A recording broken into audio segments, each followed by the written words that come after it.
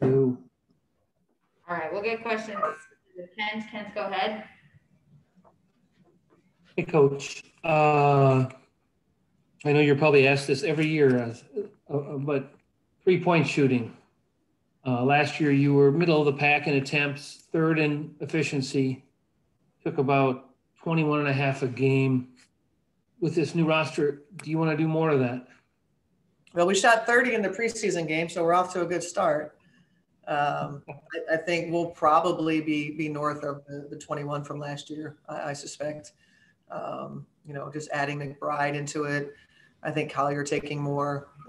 Yeah, I see it, but at the same time, you've got to make sure that, when Sill's on the floor, that you're not settling. So it's a balance. But yeah, I suspect that we'll be north of the 21.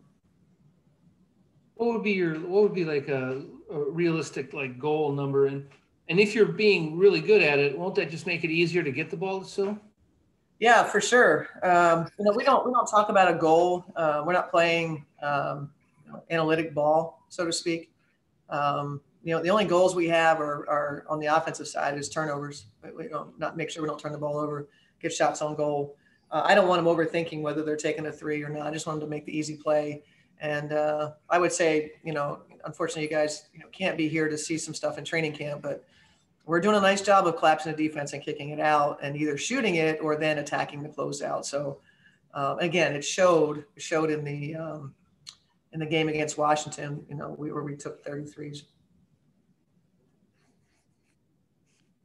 Jace, go ahead. Hey, Cheryl, Dee, we talked about her aggression in the past.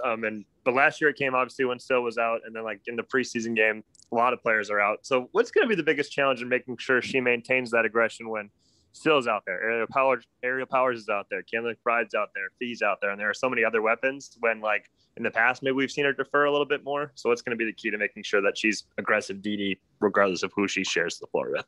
Yeah, I think those days are over where she's not aggressive. I think there's a maturity now about her and a confidence that, again, same thing in the preseason game. I forget exactly her line, but did she take 8 threes? I don't know. She was open and she's going to shoot it. We're running plays for her. I think she understands her place. I think she's taken a step and I don't see her going backwards and becoming a deferral type. If she doesn't shoot it, I don't think it's because she's thinking deferral. But yeah, we got to keep her mindset exactly as you said, that it's a really important component to what we're doing. Her staying aggressive, especially as we go through different lineups and playing with different people. When she's out there, she's got it. When the ball comes to her and she's open, she's got to shoot it, regardless of whether she thought she might have missed Sill or something like that. Just shoot it, and we'll find Sill the next time. Sill, well, how important is Sill to like a locker room? Because like everybody talks about how fond they are of her, and like, oh, yeah, she's like the mom figure, and then like Rachel's like, sometimes if you don't think you can go to Cheryl with something, you can go to Sill with it. Like, what's the value of that? Having a player like that and have it be one of your best players too, I guess. Yeah, I think I correct Rachel. They're all afraid to come to Cheryl with it, so they go to Sill. And so Sill has to sift through stuff and figure out what should get to me and what should not. It's tremendous value. I don't know if it's talked about enough. It seems like, it might be a little more of a narrative now that Sill has helped us transition, from that old team to this new team and helping us form our identity. Sill's been very willing. You got to have players on the court and in the locker room that will say difficult things, to teammates, knowing that maybe what they're doing isn't going to work. And also be able to communicate with me and bring me things like if I'm missing something and I need to know about it. So Sill is an absolute kind of bridge between players, especially new ones, and our coaching staff. And there's tremendous value in that. What is it about her personality that everybody feels so comfortable bringing everything to her? Well, you've been around Sill. I mean, Sill's easy to talk to. She doesn't judge. And I think probably the biggest thing is that she's got all the information. She knows exactly how I think. So, if someone comes to her, she might be able to answer it before it needs to get to me because she knows exactly what I want. Or again, she'll recognize maybe the answer can't come from her. Maybe it needs to come from me. So she just has a lot of information. And I think that with that, that kind of gives her the knowledge of what needs to happen. And then just her her way, her disposition, her personality. She's easy to be around, mostly. Cody and then Chantel. Cody, go ahead. Even though this team went to the semifinals last year, even though you make 3 big free agent signings, it seems like you guys are kind of being overlooked again. Is there a chip on your shoulder this year? I don't think so. I think right now we're just trying to get it all together. I think maybe I just don't think I'd be really surprised if anybody noticed any of the pundits kind of, where they're landing with, now I will point out to Sil that ESPN happens to think she's only the 16th best player in our league. But I think overall, I don't think there's a chip on her shoulder. I think there's, players came here to be successful. So I think there's probably more of a focus as opposed to a chip on their shoulder. I told them that, a lot of times these rankings are because they think that the leadership, in the coaching position holds the team down. And that's ultimately, I think, why you don't ever see them. So it's not them. I think it's what they think of the coach. Chantel, go ahead. Hey, Cheryl. This is a question I would ask to Kayla if I could, but since I can't, I'm going to ask it to you. And I guess 3-pointers are kind of the theme of Monday's availability today. But the last few years, she's been on a team where she's one of 2, basically 3-point targets of main outside perimeter threats. And I'm curious, your team has so many different threats there. It kind of feels like you could basically have a team out there that anyone could shoot a 3 at any point. What could it do for her game that she's not going to be the only target, or that she's not going to be one of 2 that defenses can kind of key in? Yeah, I think her life gets easier, much like what Kent was talking about, how Sil's life can be easier. It is true that when you can share the load and responsibility, and that not half of the 3s on your team come from one player. Vegas wasn't a team that shot a lot. They didn't need to. They had such a strong interior. They got to the foul line a ton. But I think on this team, sharing the load with responsibility to being able to stretch the defense. I think, Kayla probably doesn't know what that feels like yet, but hopefully we'll be able to, at times, you have, and she got to be able to do different things. She can't just be a 3-point shooter. I think, we saw that with Rachel in her first game. You don't want players that just are 3-point shooters and one-dimensional, can't do anything else. And so I think when you have that, variety of attack, and you can balance your field goal attempts, it's okay if more 3s than 2s, but just making sure that you're able to, score from 2 as well. That will help her. And then also players that can share the load from the 3-point line. All right, we'll go Leo, Kent, and then Annie. Leo, go ahead. Coach Reeve, so obviously the ultimate goal this season is to, win a championship. Aside from that, do you have any smaller, marks that you want to hit, or additional goals that you have that you want to make this year? Yeah, I think with such a, such a new team, our mindset, and I get it, when we've got the names of the players that we have, and you look at the other teams in the league, you feel like Minnesota is a team that could compete for a championship. I think that's going to be said. That's the narrative. That's, kind of the expectation that's building around this team. But I see a team that needs to sort of be built. Its identity needs to be built. And so that's what my mission and our staff's mission is on this year's team, is to get where we're going. And it might be a little bit before we get where we're going without having people here. If you have Collier here, McBride here already, then you feel a lot better about what you're, establishing your identity. It's hard to do it once you start the season. So that's going to be our challenge. That's our goal, that when this season is over, we understand exactly who we are and what we do. And then you're just building from there, any pieces that you might need to add. Kent, go ahead.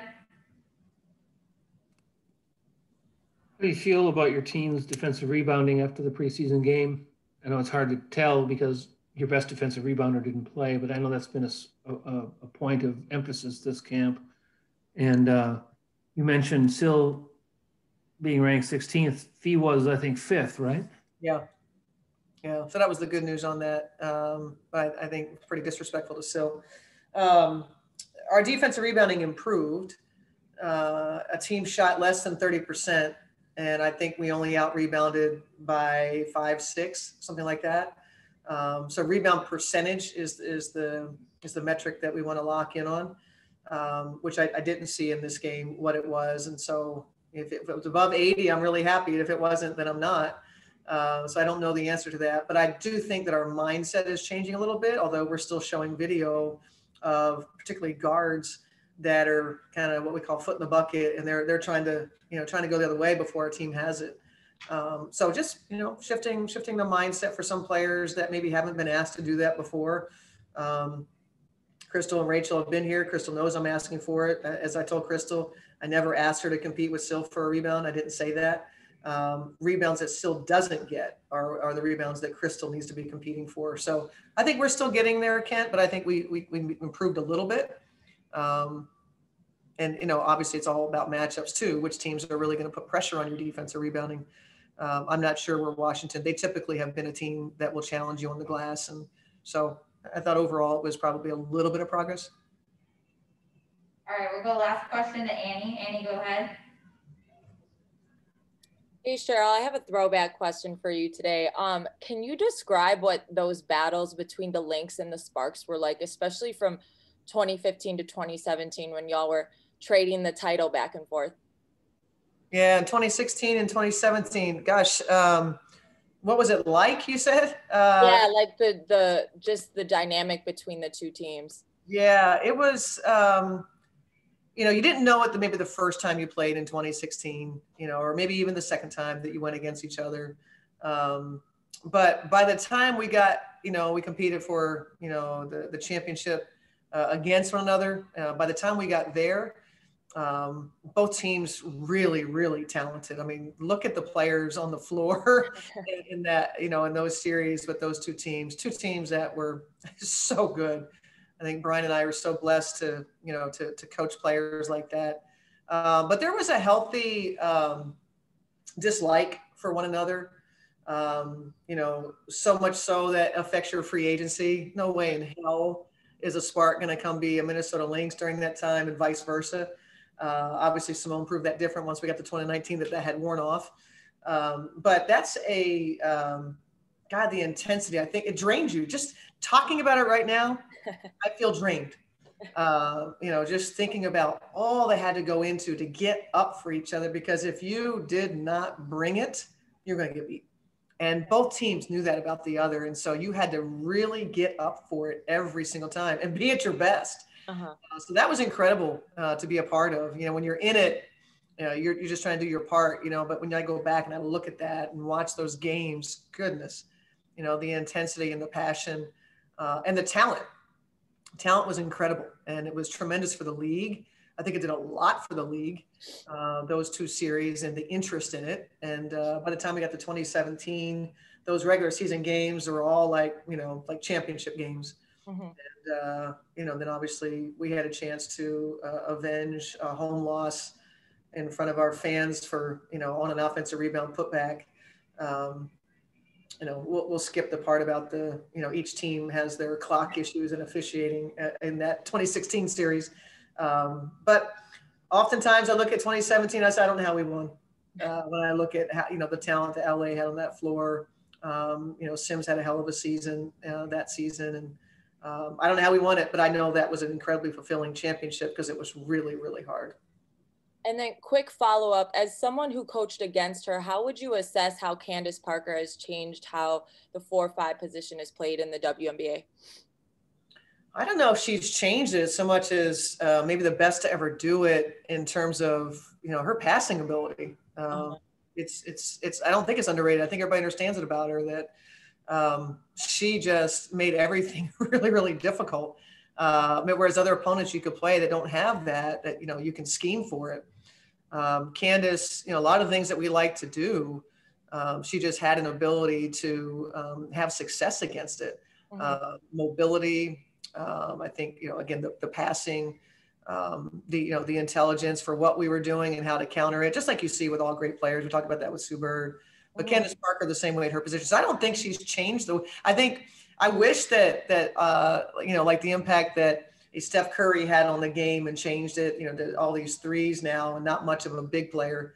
I wish that because of how Candace Parker plays the game at the power forward spot or the center spot, wherever you want to put her, I wish we had more players growing up that had the skill set in the post.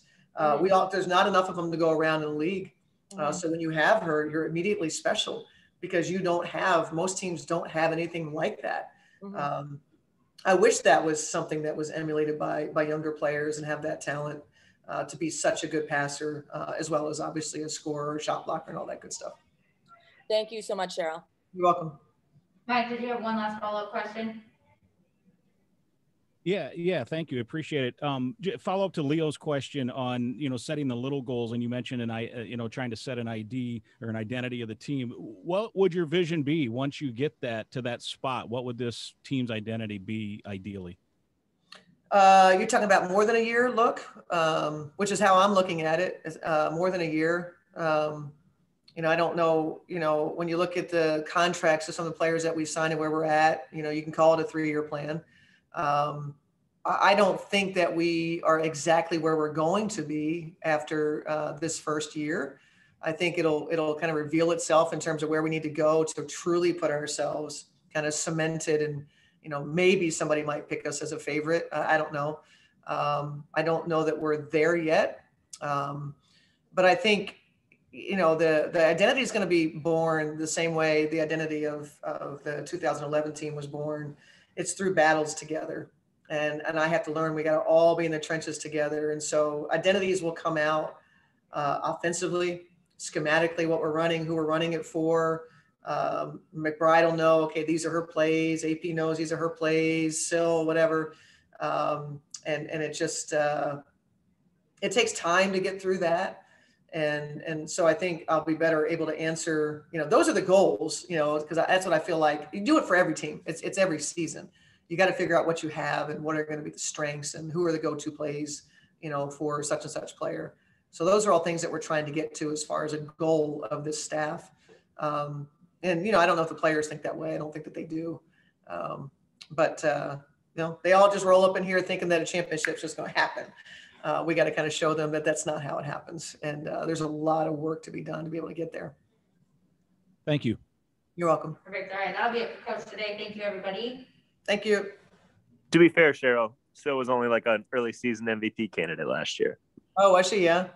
And she was on. Like it, right? Yeah. So 16th, she dropped to 16th. So yeah. It must, I don't know. Her productivity is like some of the best ever, seasons.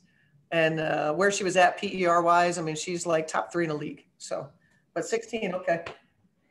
They're using different numbers. That's right.